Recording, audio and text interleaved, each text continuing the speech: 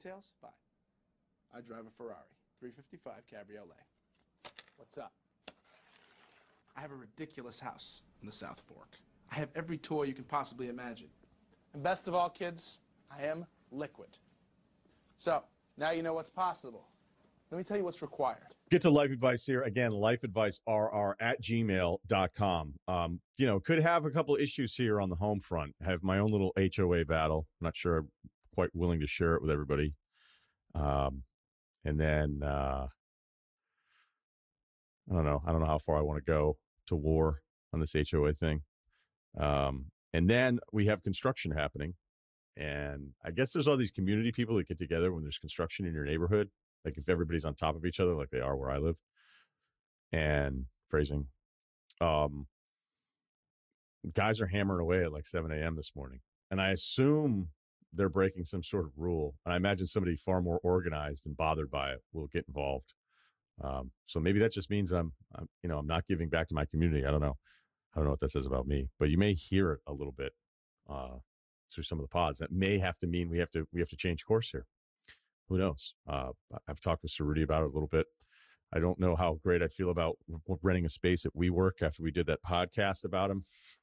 Not quite sure I'm going to get the discount. So there you go. All right. So we have a lot of different stuff here. We had a guy email in. He goes, wife's is 10. So Kyle sends that one over. I go, okay, this is quite the dilemma. And it wasn't that at all. He goes, the Country Club, Randy Couture was the best 10 minutes of a podcast I've listened to in a while. I think we can still be better as a podcast, but people seem to really love that story.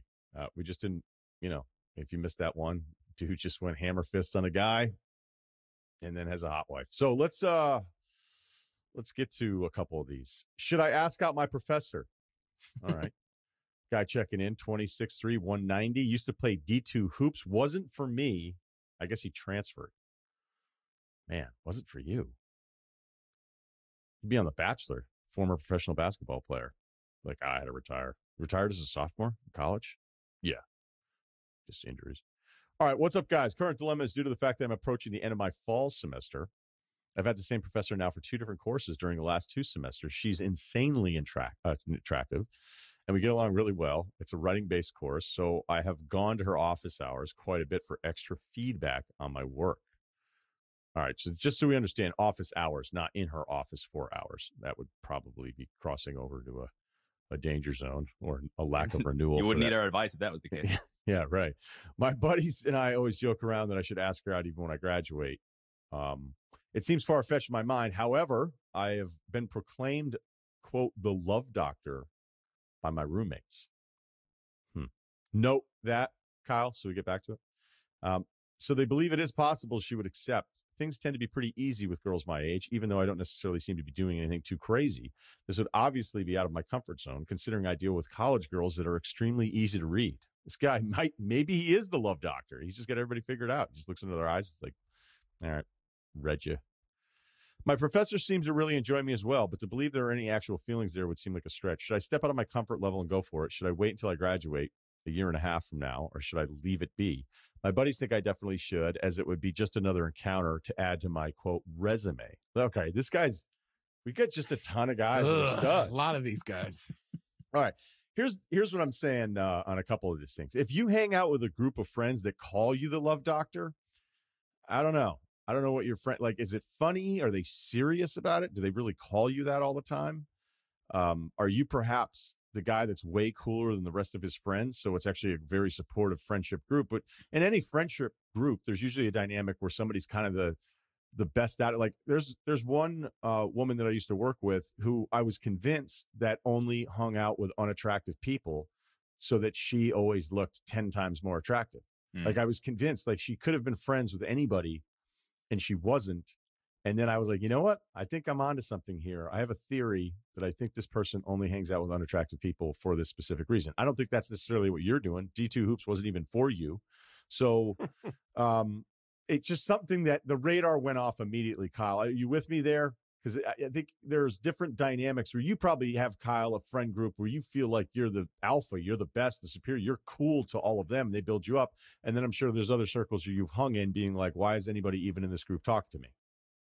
Yeah, I mean, I'm definitely not the alpha in my circles. There's actually a couple guys. It's like, I don't have any knowledge of what it's like to be in jail or anything like that, So I mean, I kind of defer. They've lived more lives than me. I'd like to say I've done a lot of living, but they've just lived more of a life than me so far. But I know what you're saying. It sounds like this guy's probably the coolest guy in the AV club. All right. Okay. So, also let's look at this from an age perspective. If I'm in college and I thought a professor really was into me, and everybody was like, "That's the hottest professor ever," and all that kind of stuff, I would process this a lot differently at 20 than I would now in my 40s. So you got to listen to that part of it. I may not be the right person to give you advice. The reason she's probably really friendly with you, I mean, one, it could be that she's into you. A more likely scenario could be that because there's no threat of her actually having to think of you as a dating partner, that she's completely at comfort around you. She is really friendly. Like, this isn't a bar. This isn't a wedding. This isn't a date. This isn't meeting somebody on an app. All of those barriers, those social barriers that we have that make some of these, most of these occasions kind of awkward and kind of tough for everybody, and people get anxiety about it. It's that now all of those are removed from this relationship. It's strictly you're the student and she's a professor. So she may be incredibly friendly to you because that's all it is. And she's just a really nice person and she's not thinking of you. There's no stress on this dynamic because none of that has even crossed her mind and it's not realistic. So you could be completely reading it wrong that way. Now, again, some of you guys out there do exist. But I mean, what's the point? Do you like her? You haven't talked about like, hey, I'm actually into her. It just seems that she's hot and your friends want you to do it. And if that's the case, then, I don't know. I mean, it would kind of suck to have somebody's professional career at a university destroyed because your buddies were like, do it. Most people will listen to that part of the advice and call me a loser, which I understand. But if this were reversed, if it were a male professor and it's a female student writing in being like, I want to ask out my male professor, like in that case, I couldn't even touch it. Like the only advice I could give you would be leave it alone, leave it alone. But we get weird when the roles are changed gender wise, where it's the female teacher. And then we kind of have like, I don't know, in a weird way, we have like way more fun with it. So, yeah, I don't know, man. I mean, I guess you could reach out if you wanted to kind of date her, but if you're sitting here just trying to sleep with your hot professor and you haven't even graduated yet, I mean, I guess you could make the joke of, hey, well, once I graduate, I'm asking you out, whatever. And then, however she reads it. And that would probably give you a way out as if you didn't really do it, but you're trying to figure this out. And considering you can read minds, I'm sure you'll be able to process whatever reaction you get out of this. But just be careful that, there's real things at stake here for somebody who's an actual professor and this is their career. And the other part would be, it could very well be, as I said before, her just being really great to be around and she's not thinking of you as a potential partner whatsoever. So none of those stressors are involved. And so the normal shit you would see in the beginning as you're feeling each other out, courting each other, none of those exist here because she may not even think of it. Kyle, do you have any hot teachers that liked you? Not that liked me. I knew guys in high school that sealed the deal, and I knew guys in college that sealed the deal. I didn't find out about the high school guy till after. It was like his dirty little secret until everyone was out of the building. But I mean, so basically what I'm saying is stranger things have happened, and it's in every t-shirt. Like, it's usually gender roles are reversed. There's always a guy who's a professor at a college who's like, hanging out too much with a girl. It's usually the other way around. But it sounds like he's probably hasn't met anyone in college that he's really liked. I mean, he opened with his resume, right? I mean, that's really what's going on here. And so I would say, A, stranger things have happened. B, you don't really care about any of this, it sounds like. And C, I don't know. I know for a fact that it does happen. So I don't know, dude. Maybe, I mean, because then where would you hang out, though, honestly? It's like you'd have to start slow. And then what? She's going to be seen at a bar that near campus with you? No. What are you going to bring a bottle of wine to her office after hours? Probably not. I mean, it sounds like unless she's like coming over, which I can guarantee you that's not going to happen. I don't know how it works, but I mean, it sounds like you don't care about anything. It sounds like really you just want this story to live on for another 15 years. And, I can't necessarily say there's something wrong with that. When you don't care about anything, just take a shot, I guess. I don't have too many thoughts. The guys in high school thing, that didn't happen at my high school, but that to me, like looking back on it, is the most foreign. It'd be like somebody being like, wait, you have a house in Croatia? Like, what? Yeah. Like, are Dude you was serious? 6'4". Dude was 6'4", though. No, this guy's Come on. 6'3", former D2. No, a lot of that stuff is good, especially too, like if you're in a college community on top of everything else, like if you can't actually really date here, which I don't think is really what you're going for. It always Right. it was always a weird dynamic too, because as I brought up numerous times, that age gap of 18 to 21 feels like a decade plus. The age gap of 21, 22 to like 26 feels like another 20 years. But when you have younger people working at a university, depending on what kind of school you go to, like where I went to school, it was still a town. The university was inside of a town. And, obviously we were out all the time. And I actually, towards the end of, we had to stay on campus until our sophomore year. Then it was up to us. And then nobody would stay on campus for junior year. And I was going to get kicked off. And it's because all of us had violations. We'd all rotate them. And the reason I ended up getting put in review was I seriously went to take a shower, and one of the other idiot neighbors in my hall just went into my room. My room was the one that was always unlocked. We just, I don't know. We're looking back. We didn't care. Yeah, we were just unlocked, go in there, screw around, play video games, come back to your room, 7 guys. None of them are your roommates. Yep. And a guy went in and turned on Check Your Head, Beastie Boys, cranked it all the way up, and then left. Bounced. And I'm coming out of the shower with a towel around me in the hallway, and I've got campus security outside of my door banging on the door while the music is blaring. And they're like, "Is this your room?" And I go, "Yeah." They're like, "What are you doing? It's the middle of the day. Are you kidding me?" I go, "I've been in the shower. Like, I didn't do this. What are you talking about?" And they're like, "Bullshit." They didn't believe me, which I guess I kind of understand why they didn't believe me. So the whole reason I bring up the story is they're like, "Hey, you're going to be in review now," or whatever. And then we were out, I don't know, later that week. And we ran into the guy that was like in charge of going over campus violations. And he was 26, 27. And he's absolutely shit-faced. And I just went up to him. I go, "Hey, man, I'm like kind of in this situation." And he's like, "Oh, I got it. No problem." He goes, "Here, call me Monday." Done. He's like, "You're not going anywhere." He was so aggressive. And then the weird thing is there was like an ex that lived literally across the hallway. And I went, you know what? Actually being forced to leave is going to be way better. So I went and lived off campus for like the last couple months of that semester, and would come back randomly to the dorm to grab stuff, even though I wasn't supposed to be there. So that was the RD, that guy, right? The resident director. Usually there's an RA, which is like the beat cops. And then there's the RD, who's like the sergeant or something there. And he's usually like the oldest student on campus who stuck around for a year or two. Yeah, he was above. This guy was a higher up. But again, he felt like he was 50 years old to us. Yeah. And so then when we saw him out at one of the bars, but one of the bars that we would go to was like an adult thing, and then it would phase out the adults, and then we would just kind of take it over. And I'll never forget, like, we thought it was so weird that the campus guy was out. And then when you think about it, you're like, well, of course he's out. Yeah, He's what's in he his going to 20s. do? It's Friday. Yeah. The guy's going out telling college kids he's going to take care of all their problems. So yeah, he lives in the best dorm on campus, with eating ramen noodles just like the rest of us. He doesn't even have a full kitchen in there. I didn't remember. Guy didn't. Yeah. I stumbled across my old emails, I've had the same email address for a shit ton of time. And I stumbled across the ones I had to send, like with the drafts in it, to write all the essays for when I got my troubles. And there was like, some of them was like, "Oh, why you shouldn't smoke weed." The other ones was like, I forget. There was like 3 of them. And I was like, wow, I had to write 3 essays before they really started ramping up the punishments. All right. Can you please, during One Life Advice, read us your email on why you shouldn't smoke weed?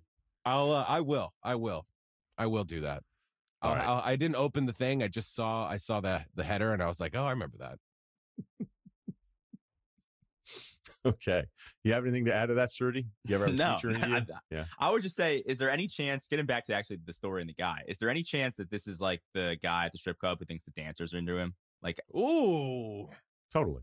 Like, she's the teacher, like it's her job to even if you're like, maybe you're really into the class and she's pumped about that too, and it's a safe space. I don't know. I would just be worried about that. Yeah, I do think you're blurring the lines of being a professor and a dancer. Where, a professor like hey, they're both you, helping people, what are you yeah, gonna do? I guess I've never really thought of like, my professor's really nice, and then somebody would be like, "Dude, same thing with strippers though," and I would go, "What?" All right, let's get to another one here. All right, paying for moving expenses. Former college wrestler. A lot of athletes today. Can do pull-ups, and I work out at a Lifetime athletic club. None of that matters, but felt necessary. Fair. My situation: in May, I moved back home to Iowa. Love the people of Iowa. for a work opportunity after living in Virginia for a few years. My on and off girlfriend, 2+ years, decided she wanted to come with, so we moved together. It didn't last long, and I broke up with her. Now she wants me to pay for her moving expenses back to Iowa. Not a huge deal, I thought. Then I learned it was $3,000 for a one-way U-Haul from Iowa to Virginia. Do I eat the $3K to get rid of her and end on better terms, or tell her to pay for her own truck as she's my ex now and I will likely never see her again? Thanks. All right. You broke up with her, so that's the root of this entire transaction. Now, did you break up for a specific reason? Did you do something wrong? Did you just get sick of her? Did she maybe get sick of you and then you hit the button before she did? I mean, did this blindside her? If you blindsided her, you did something wrong. You're dealing with emotions here that are a little bit different than some sort of business transaction. I would also ask, from Iowa to Virginia, if it's $3,000 for a U-Haul truck. Not saying that that's wrong. You can do better than that. I moved my stuff across the country in those pod things for way less than that. Way less. So You probably had more stuff. yeah, I definitely had more stuff. So that seems high. That seems high. So maybe you could be like, look, I'm not paying $3,000 for a U-Haul truck, but I will talk to you about maybe researching this a little bit more and paying a little bit less. Like you said you were willing to, and then you got the number. So that tells me, you kind of screwed this thing up. I mean, look, you could just tell her absolutely not. You're totally on your own, but it's just not going to be a lot of fun if she's heartbroken about this whole deal. So is it the end of the world if you kick a little bit more money in? Nope. But I mean, it kind of sounds like you give zero shits whatsoever. So I'm not going to tell you to pay for a bill that you don't want to. You said you're never going to talk to this person again on top of everything else. But you're phrasing it like she was like, hey, I want to come with you. And you were like, all right, cool. So you didn't seem like you were that into it to begin with. And then you dump her. I would think I don't know what your age is. You didn't put your age in this whole thing. I think there's a certain age where you might feel like you have to help out a little bit, but the entire bill on this one, I think there's some wiggle room on this price. Totally. I think you should treat it exactly how my mom treated my school shopping. It was, you got the budget was $60 for shoes. Anything over, you're going to have to cover. And because she knows that we can go to Payless and get a great pair of shoes for $60. But if you want the Air Force Ones, you're just going to have to do some chores, or I don't know where you're going to get your money, kid. Strip some more copper wire, but you're going to have to do it. So that's what I think is you should just have a hard cap and don't really even negotiate it. Decide what you thought you were going to pay in the first place. Because at the end of the day, as we know with moves and roommates and stuff, people get fucked over all the time. You're offering to do the opposite of fuck someone over and help them out. So just come up with what you're comfortable paying with and then put a cap on it. That's what I think. I feel like 50-50 is totally fair, and shop around. But like, she's an adult. She decided to make this decision for herself. It's her life too. Like, you didn't force her to go out there with you. So I don't feel like it's all on you. And if you're not concerned about what the future of that relationship is, then I think 50-50 is fine. And then shop around. And if you get something $1,500, do that. But I don't think there's any way you should pay the entire thing just because she moved out there for you. Like, she's an adult. She made that decision too. Boom. Next one. Nothing to add. That's better. 50-50 is definitely better than a cap number. Good job. That's why there's 3 of us. Yeah. All right. The last one. This one is titled, Kyle, rated PG-13. I'd love to know what that means. Well, it means it's going to get real adult here real But fast. not too adult. Yeah, but not too adult. Like Lord of the Rings fighting, not like Game of Thrones fighting. Like when Vince Vaughn and Swingers goes, kind of that PG-13 guy. We're kind of hoping it's going to happen. And we want the rated R guy. I think that's the line. I hope I'm getting that right. No, I got you. No, I got you. I'll get 7 emails telling me how it was wrong. Okay. All right. New homeowner, PG-13. Let's see how randy this one gets. Not sure how well it'll play for listeners. I want to change it up. I'm checking in with a Mario Kart Online win percentage of 82%. Nice. That's a stat. All right. Anyway, I'm at my house a lot. I have a question regarding domestic privacy and living in a cul-de-sac as a newly married new homeowner. A bit about me. I've always been quite self-aware, who hates inconveniencing others and does whatever it takes to be non-confrontational and stay out of everyone else's way. I hate rocking the boat. and awkward situations are not my forte. I just recently got married and moved out of my parents' home. Wait, what?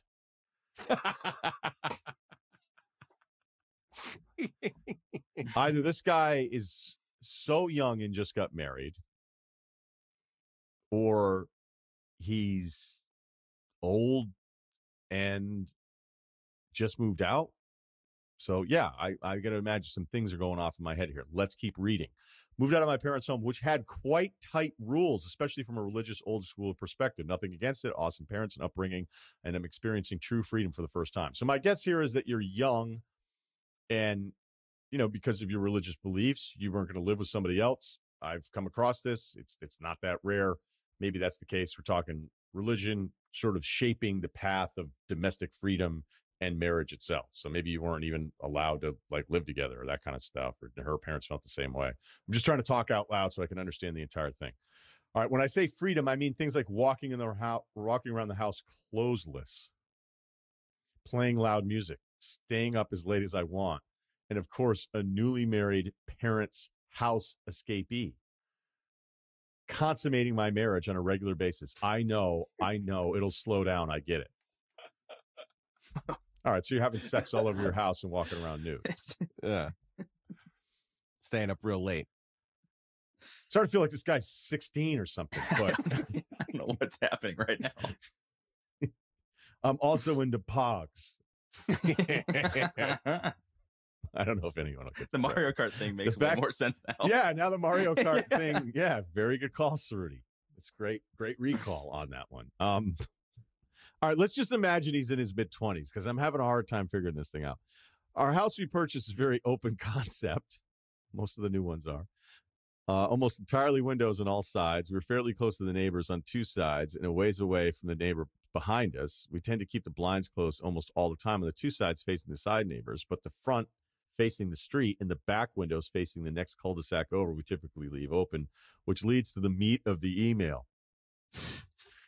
A couple days ago, I know, a neighbor was in my front yard, important point here, I think, and caught a quite unfortunate glimpse while my wife and I were in the moment of vulnerability. Sex. There was a brief, horrified pause before an awkward wave. You waved? And the blinds being pulled shut.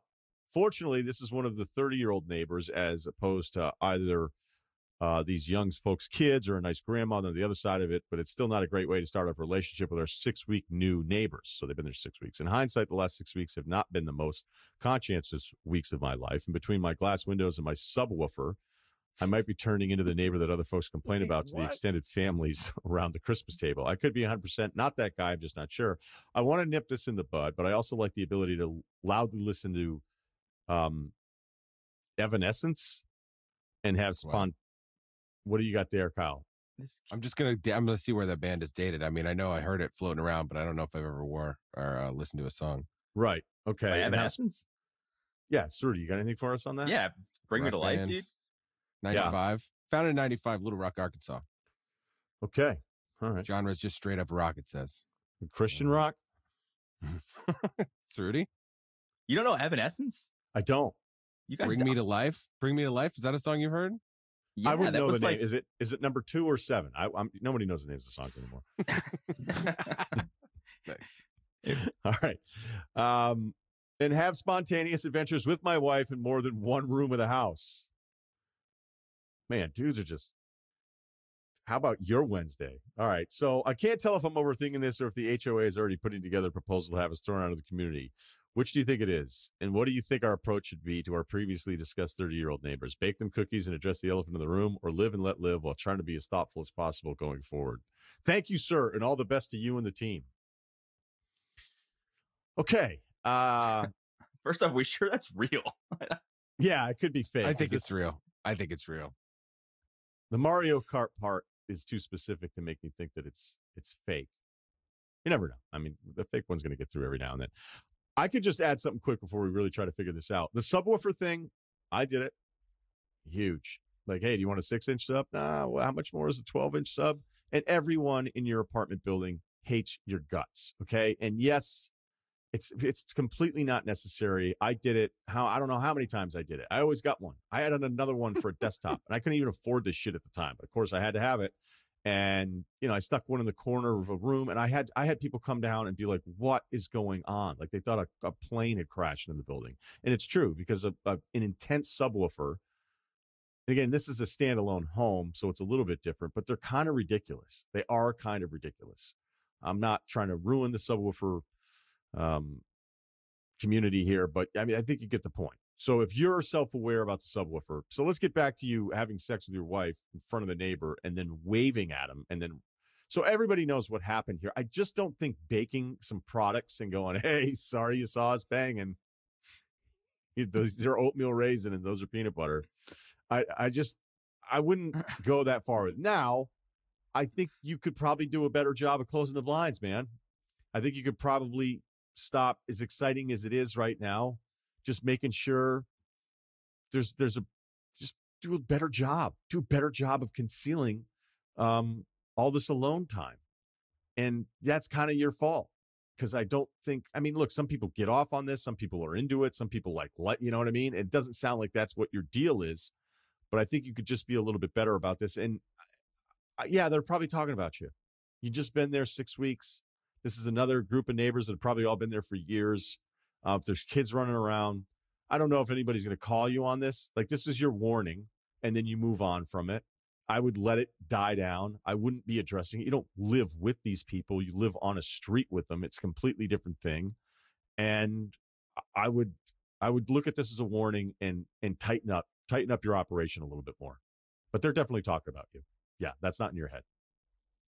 Yeah, I think PG-13 was exactly right. Like it's definitely coming up on the line, and I would say, yeah, having like open intercourse in front of your windows. But it sounds like you're like PG-13 level annoying is what I mean. Like like if there's R, and I think there's NC-17. I don't know if that's maybe just a TV thing, but there's like, you're not on the top level annoying, but you're definitely on the radar, and definitely shouldn't have any kids running around the front of your house, it sounds like. So I would say this is the case for parents to let kids stay out late and make their own mistakes early.